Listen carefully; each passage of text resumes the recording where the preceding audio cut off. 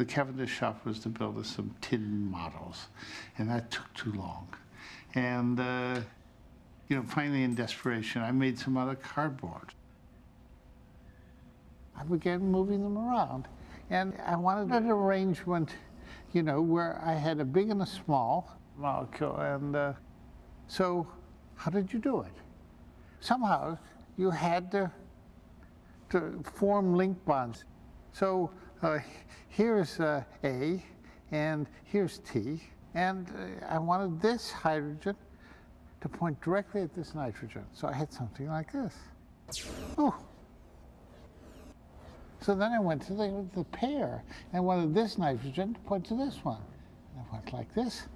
Whoa, they look the same.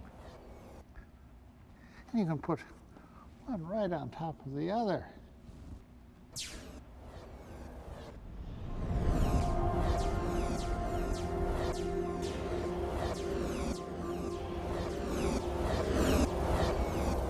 We knew we could just, you know, even if we go up to the ceiling, we were building a tiny fraction of a molecule.